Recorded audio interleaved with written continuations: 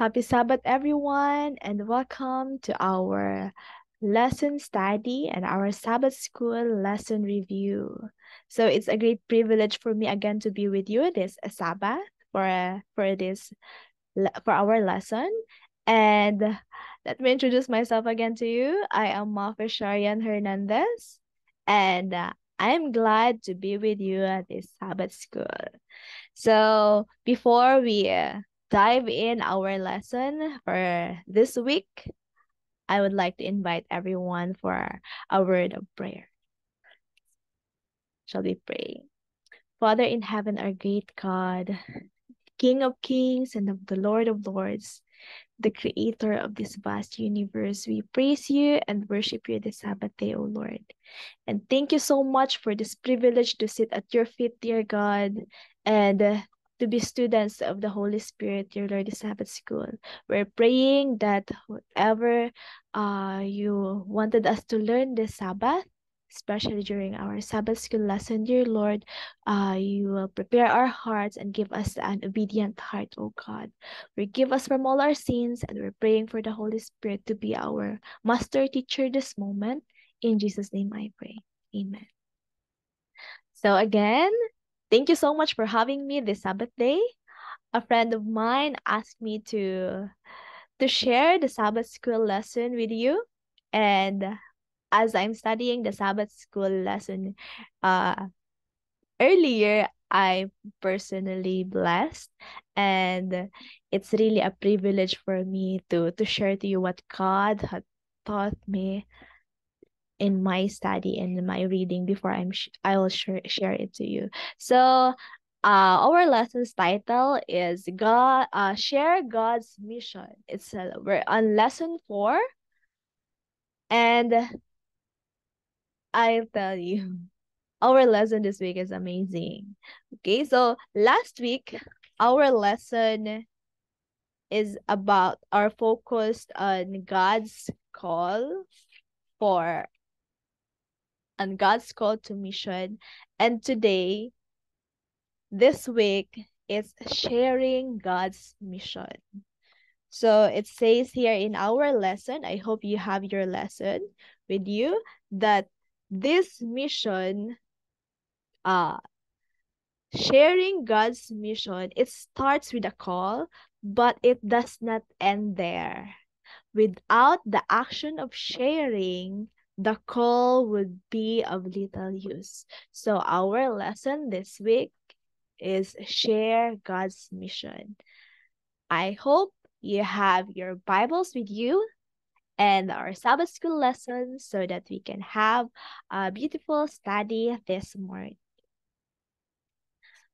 Okay, our memory text for this week is found in John chapter 13, verse 34 to 35. It's not very new. I know everyone is familiar with this, but let me read to you our memory text this week. It says there, "A new commandment I give to you, that you love one another. May they love each other as I have loved you, but this all will know that you are my disciples. By this all will know that you are my disciples if ye have love for one another." You want to be known as God's disciples? Let us love one another. Okay. So, God's mission is to save humanity. To achieve this purpose, He has assigned each of us a part in fulfilling that mission. So, remember our lesson last week, as I remember one of our Sabbath school teacher here shared that every one of us has a call. However great or small our talent is, however many or few are our talents, we have a place in God's field. We have a mission to do. And says here, God's mission is to save humanity. And He has assigned each of us, you, and me, a part in fulfilling that mission. Through the example of Abraham, as we'll study throughout the week, our lesson has shared to us some ways in which we can share in God's mission just through the life of Abraham. And I know in the Bible, through the life of many Bible characters, there's ways in which we can share God's mission. And this week, it specifically shared to us the life of Abraham. So this week, we'll know more about sharing God's mission, and there's three things that we'll learn here: hospitality, how to share in God's mission, hospitality, love for others, and intercessory prayer. And the mission results: accept individual decisions, submit to the divine will. So let's go on to the first, sharing God's mission. And the first one way for us to share in God's mission is the hospitality. So there in the life of Abraham says here in Hebrews chapter 13 verse 12, do not forget hospitality, for by it some have hosted angels without knowing it. So have you welcomed angels in your house, in your heart? Have you welcomed someone before you're not familiar with, or a stranger for you, yet you welcome in your house, and at the end you read the story in the Bible that when you welcome someone or a stranger, you welcomed an angel. So here's the story of Abraham. Said here, sitting while Abraham is sitting in the shade of the door of his tent, he saw three people pass by him. And what did Abraham do? Immediately he ran towards them. He did not wait for them to request his hospitality, but took the initiative and offered them what he had. Can you imagine what Abraham did that time? While he was sitting at the door of his tent, seeing people coming. Oh, what's the tendency if you're in the place of Abraham? What you will do? Maybe some of us, me personally, because I'm shy to people, so I will not be the one to initiate to approach them or approach people to come inside our house. Oh, I'll be ashamed that our house or my house is not clean yet to entertain for me to entertain people. But here Abraham is the one who initiated to or who requested the people to come inside or in his place. And Abraham wanted to satisfy, not he did not just welcome them or invited them to come in, but he wanted to satisfy and as well to do the best of his ability, to the best of his ability, the needs of those whom he interacted, those whom he invited. So he provided for their needs: food, water to wash their hands, to wash their feet, water to quench their thirst, and especially a chair to sit on. So he entertained them very well. He welcomed them. Therefore, not only the material ones, not only the material things that they needed, but also the spiritual ones. If you read the story or the record of this in Genesis, in the book of Genesis, it became Abraham's like it's normal for him every time he travel or he transfer a place or a location for his to fix his tent. He built an altar wherever he went. And when he left the place, the altar will be left there. And when people who knows Abraham pass by that place, like the people or hidden nations or the people of different countries, they will stop in that place and they will offer as well as sacrifice. Because Abraham, like, they saw that it's the norm of Abraham, and they witnessed it as he is doing that when he was there in the place. So it becomes Abraham's lifestyle. He is doing that every time. In this way, Abraham became a blessing to those around him. What an example for us to imitate. Abraham's hospitality. So that's the first one. And the second one is love for others. And it says in Genesis chapter 18, verse 23, and Abraham came and said, will you also destroy the righteous with the wicked? You remember this story when uh Abraham communicate with the Lord, have a conversation with the Lord, when God told Abraham what what his plan or for the Sodom and Gomorrah, for the people there. Who was Abraham worried about the time? The righteous or the wicked? There it's written there in Genesis chapter 18, verse 23. Who was Abraham worried about the time?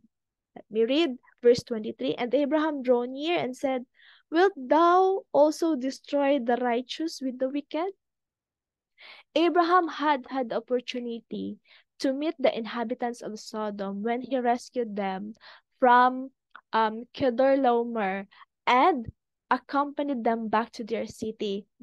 It's recorded in Genesis chapter 14, when, as far as I can remember, when Abraham saved or like rescued Lot and the people in Sodom and Gomorrah from this king Kedorlaomer. And Abraham actually that time talked with the king of Sodom and Gomorrah at that time. He had an opportunity to communicate, to talk to them, and that time Abraham already knew that they were wicked. He also knew that a righteous family dwelt among them, which is Lot. God knew Abraham's heart that time. So he explained his plans to Abraham. Diba? Remember, Abraham is God's friend.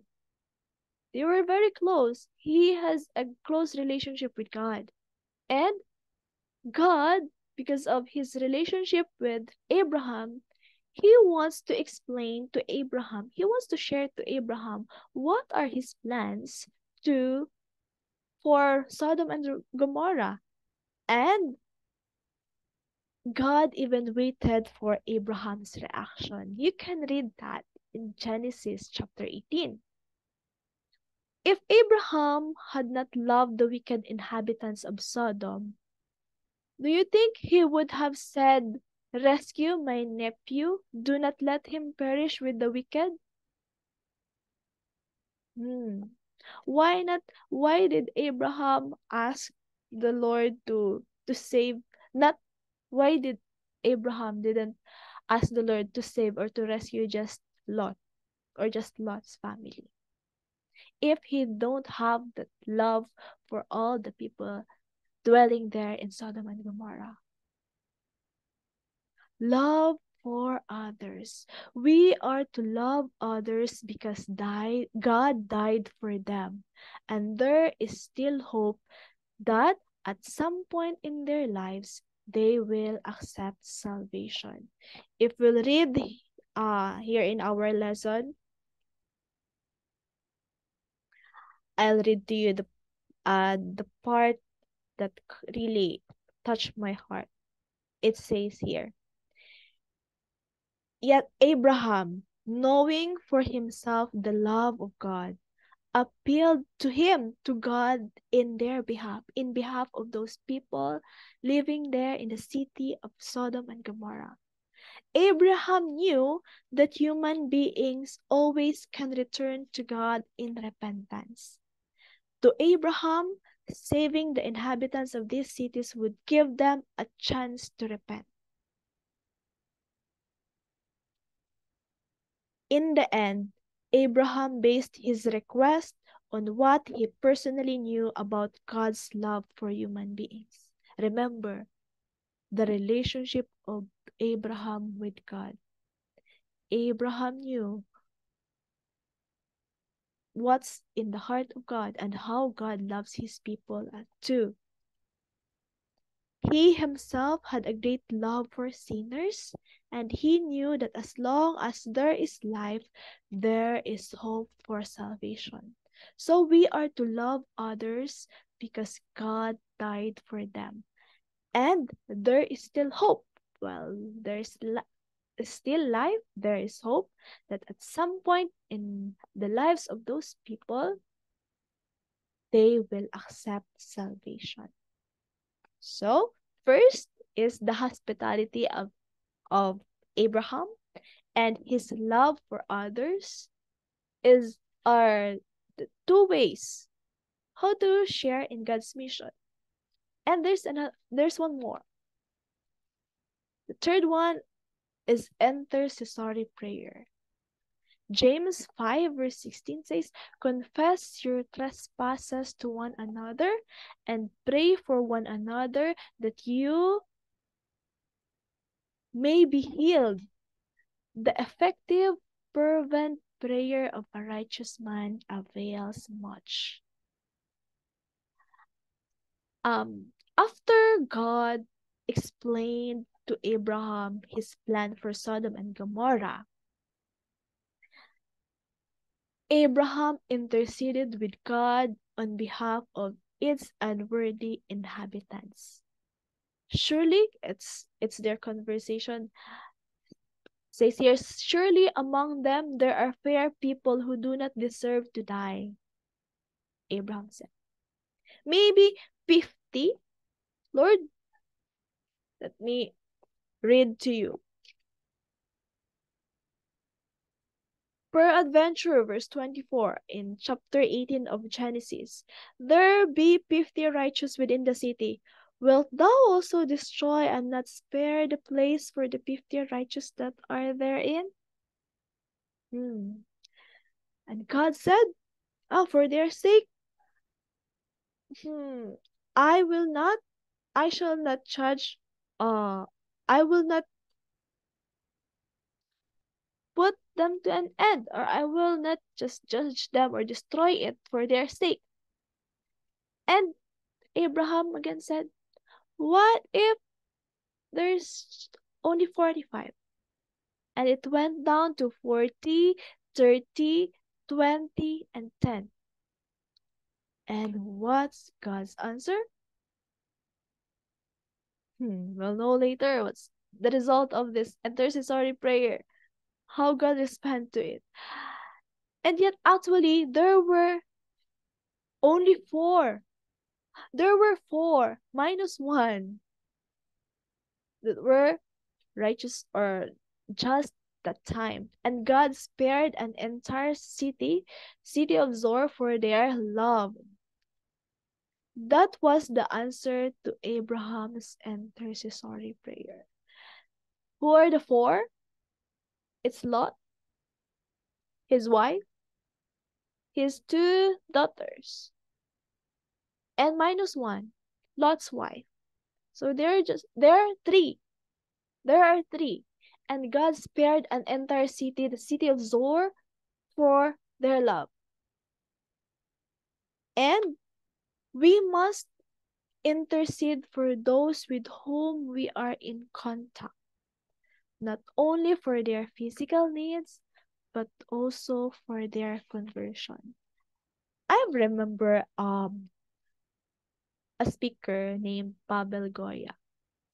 He said, when we pray for temporal blessings, it's okay to pray for just once or twice. Not necessary that you will pray for it every day continually, because God is a God who never forgets your prayer.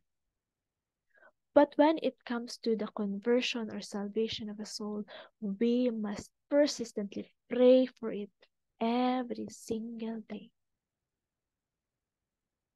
So we must intercede for those with whom we are coming in contact with every day.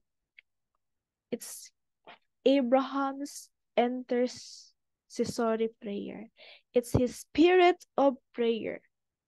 And according to Patriarchs and Prophets, 100, page 104, love for perishing souls inspired Abraham's prayer. Remember the second one that we've talked about earlier?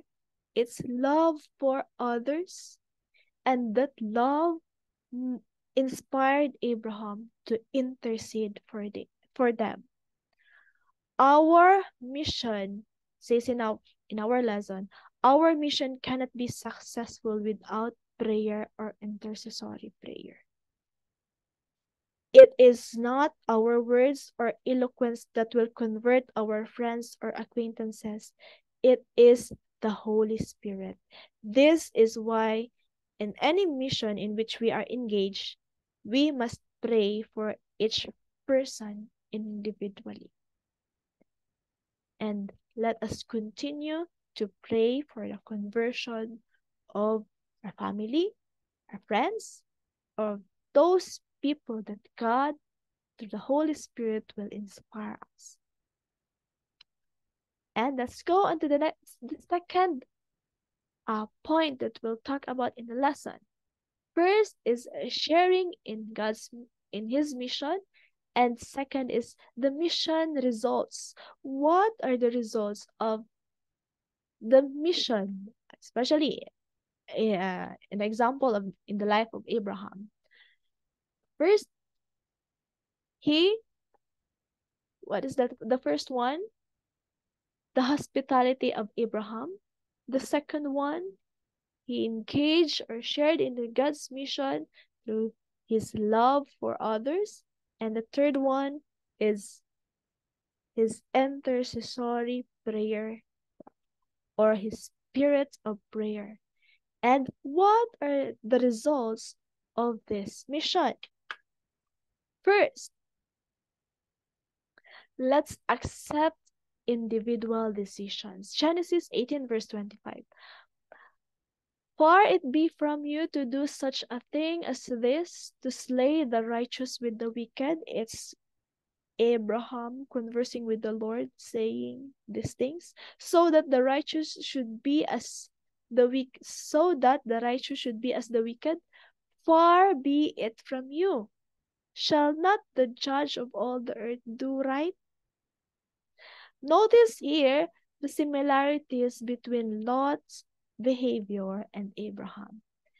Abraham, sitting at the door, saw three individuals, and the same thing with Lot, sitting at the door, at the gate in Sodom and Gomorrah, when he saw the people, or the people he welcomed later. Second, Abraham received the angels in verse 2 of chapter 18. Lot, at the same time, he received the angels. They didn't know that they received the angels, and they welcomed the angels at the time. The third one, Abraham invited them to eat. Lot did the same thing. He invited them to eat.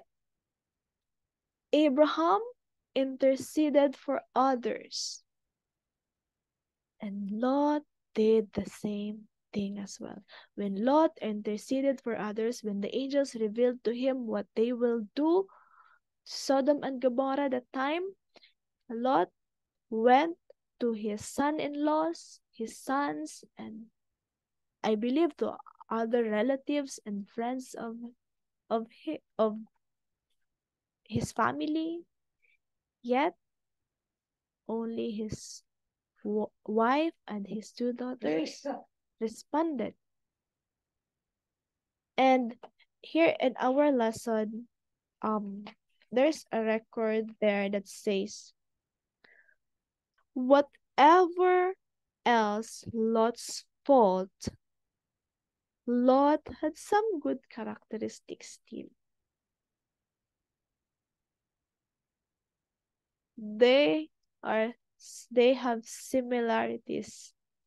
Lot with Abraham. Abraham interceded for Sodom. Notice these things.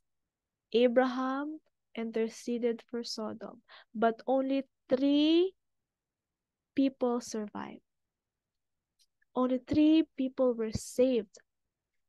Lot did the same thing. He interceded for his sons, daughters, son-in-laws, but only 2 daughters survived and saved. Was the intercession of this righteous man a failure or not? Hmm. God will not save anyone against their own will. That's why the title of this, Accept Individual Decisions. Because salvation depends on each person's choice. Abraham did his best to intercede for Sodom and Gomorrah. Lot did his part interceding for his sons-in-law, and many more. But there are only very few people survive. The same thing that happened during the time of Noah. Noah, I believe he prayed for and interceded for his family, for his relatives, for all the people there in that place. We don't know how many people or how many are the population of that time of Noah. Yet we know that very few were saved.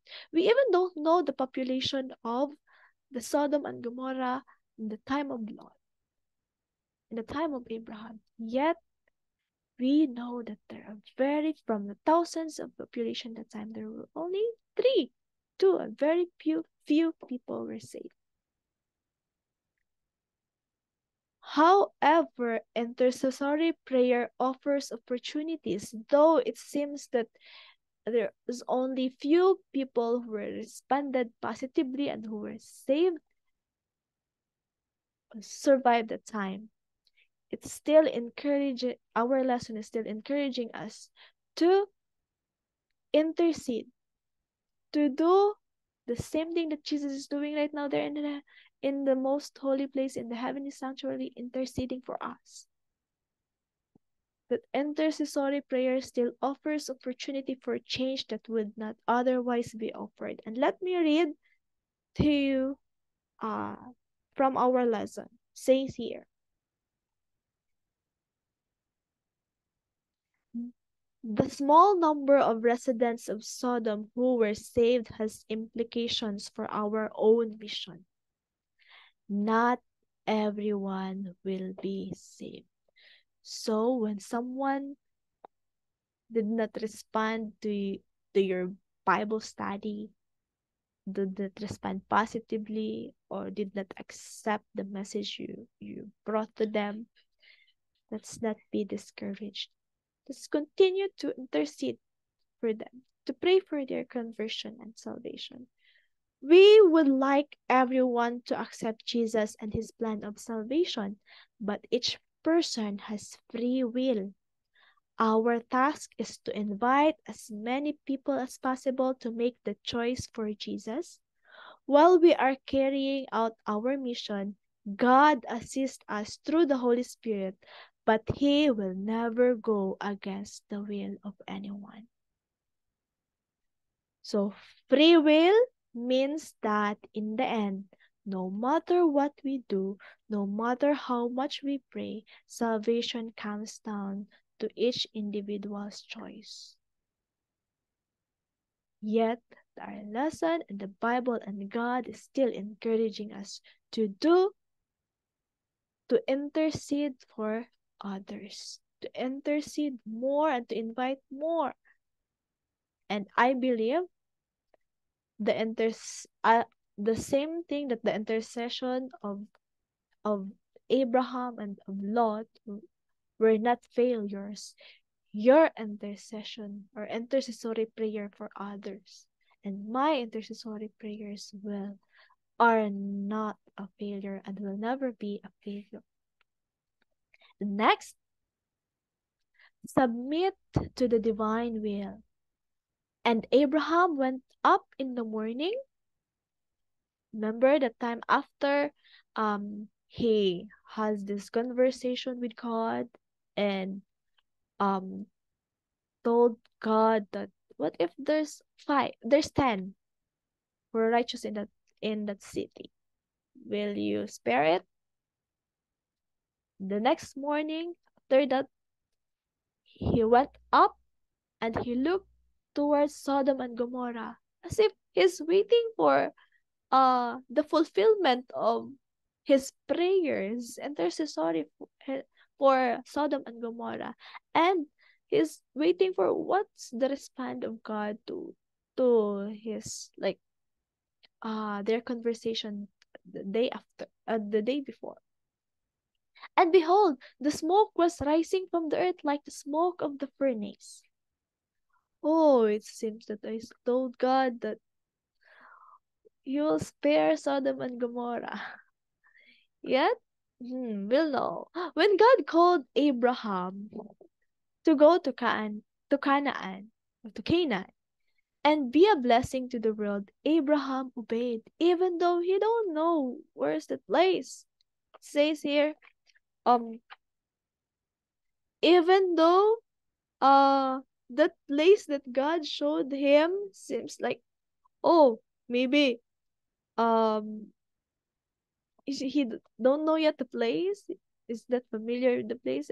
He really has no idea, but he did not ignore the call of God, nor he did not say I don't want to go, or I like it here, I like to stay here, or the land you showed me, it seems strange. uh Abraham did not give any ifs or buts. And when having to separate from his nephew Lot, the time he let Lot choose the territory. Remember that? Knowing that God would fulfill his will in any case. God had promised Abraham that he will become a great nation. And Abraham just trusted God's promise to him. And he allowed, or he let Lot to choose the place where he wants to be, and just Abraham just go on, for he believed that God will fulfill his will in any ways or in any case. Wherever God will bring him, it will be fulfilled.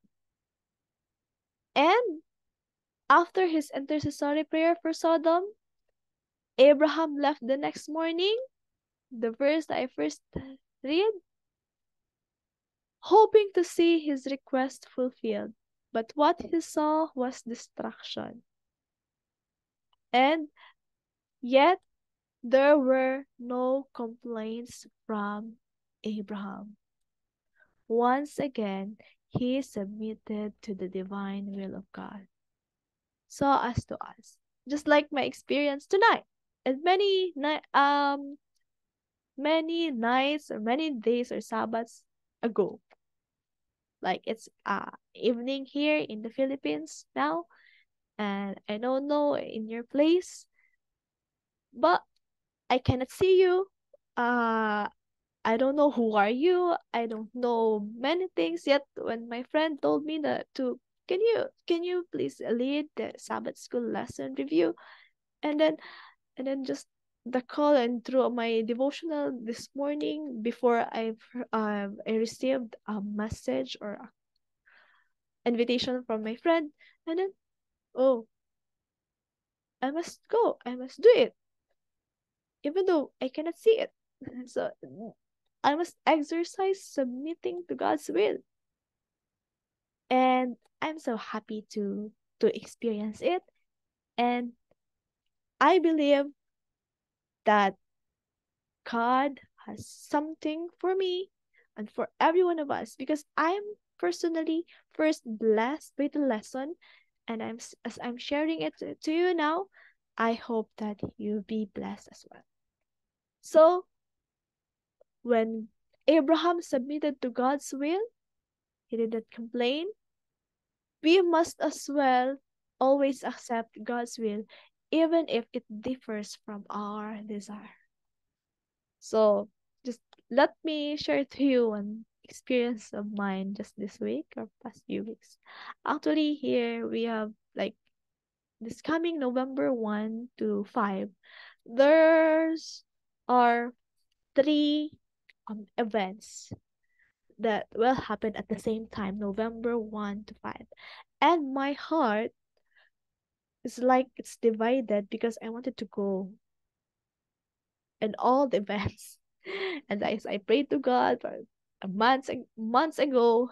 And then, Lord, I wanted to go there in Nueva Era to have to attend the camp meeting. I wanted to attend a reunion. And I wanted as well to go to a mountain area here to visit and to minister to the native people there. And as I am praying to the Lord and is revealing to me His will, and me as well as weighing the things, the advantages and disadvantages, I came up to the the decision that I want to be here. But as I am weighing and being honest to myself, Lord, I don't want to go there in the place you wanted me to go because of this, because of that. And um because of the lesson the previous weeks, like 2 weeks ago and last week and then this week, God is really making it a strong rock and a foundation for me, and to really believe and to trust his will and to submit to his divine will for me to do. So I will go somewhere in a place, I will go there in the mountains to minister to the native people, not just because I want to be there, I want to go there, but it's because it's not very comfortable. I will go there with the people I'm not really familiar with. I usually go with, and I will be the only one missionary going up there, and God wants me to be a witness to share his love to the people there. And he doesn't want me to just like stay in a comfortable place for me. And s- many nights, for many nights, I'm crying that to God that, Lord, please prepare my heart, because I know that that will be hard journey for me, and that will be really a challenging for me, and I know in myself that I will not be comfortable, and it will be a really like a challenge for my heart as well, like, oh, yan. But as I decided to submit to his will, I know that our lesson says that he ah let me read to you. No matter what God is calling you to do, remember that you should remain open to being blessed as you share, and that God is already there ahead of you. So it will be like 12-hour hike before we arrive in the place. So I'll be needing your prayers. And for the two other events as well, the camp meeting, they're in the north part of the Philippines. And for the reunion here, just here in the southern part of the Philippines, actually it's still reunion of the missionaries of PAFCO, a Philippine Amazing Facts Center of Evangelism. And so we really will appreciate your prayers, and as well as for the Cagayan Philippine Youth for Christ. So four, we will be needing your prayers for the four events that will happen here. So let's finish this lesson. Reading to you Patriarchs and Prophets, page 140. Love for perishing souls inspired Abraham's prayer, as I read to you earlier. While he loathed the sins of that corrupt city, he desired that the sinners might be saved. His deep interest for Sodom shows the anxiety that we should feel for the impenitent. We should cherish hatred of sin, but pity and love for the sinners. So I hope and pray that in the lives of Abraham, we get inspired and get lessons as well for us to imitate in our life. And to close it, let's have, and I hope that you will take this challenge this week or weekly challenge. In our cities, we faced obstacles to preaching the gospel appropriately and effectively. We need to beg God to intervene. Let's intercede for for the people there in the cities. And an advanced challenge or challenge, find a way to connect with someone this week or tomorrow, today, who is going through a difficult situation similar to yours. Find a way to connect. Be intentional. Tell the person you are praying for them and ask God to show you what you can do to help them. So last week we know already that we have a call. God is calling us for a mission, and now it's time for us to share in God's mission. So shall we pray? Father in heaven, thank you so much for your great love for us. Thank you so much for the life of Jesus Christ at this very moment, dear Lord, interceding for us and help us to do your mission and to be part, not just part of your mission, dear Lord, but to be in your mission as well. Father in heaven, please help each one of us to always imitate Christ. As you saved us many times, you've been so patient, faithful, so good, so kind, and so loving to us. Help us, dear God, to share that to the people around us as well. Thank you so much for your great love for us, O Lord.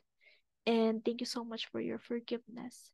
Thank you so much for redeeming us and saving us and for interceding for us. And help us, dear God, not to be discouraged to intercede for people. Though it seems that the result of it, dear God, is a failure. But it's not a failure, and it will never be a failure to intercede for the conversion of your people. Thank you so much for the working of the Holy Spirit, O Lord. Continue to bless us this Sabbath day. And I pray for my brothers and sisters hearing this prayer this moment, dear Lord, and for this church, for this ministry. I pray, Father in heaven, that may you continue to prosper it and that it may bring more people closer at the feet of Christ and of knowing you, dear Lord, and it will bring more people as well to intercede for others too. Thank you so much for the experience we had with you the whole week. And thank you so much, Father in heaven, for the glorious day of Christ is coming very soon, and that we will be together with you there in heaven in the place that you have prepared for us. In Jesus' name I pray. Amen. So thank you so much, my dear brothers and sisters. Happy Sabbath again to you, and God bless everyone.